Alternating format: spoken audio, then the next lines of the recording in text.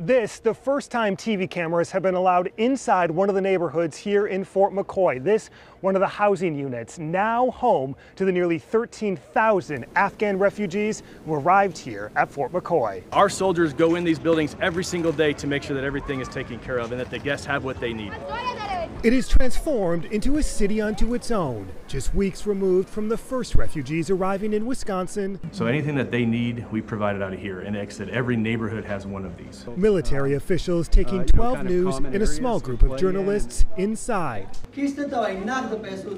to a classroom Thursday where Afghan children were learning English, to the Women and Children's Center lined with art. As you can see, they're just being kids having fun. Military officials in a choreographed tour amidst concerns and criticism from seemingly all sides about national security, the vetting process, and treatment of refugees at the base. They have got a great interest in ensuring that they don't in any way jeopardize the process as they work their way through it.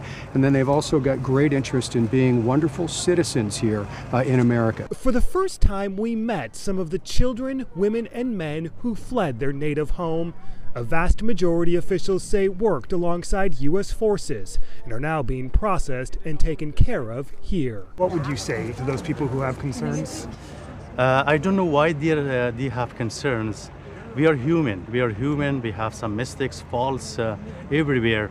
And I don't know why they are worried. Today, military officials wouldn't comment on any specific incidents involving crime, only to say there is a robust police presence on base and noting what they call a small number of incidents. And no other cases beyond the 2 federal ones charged last week have been referred to the Justice Department for charges.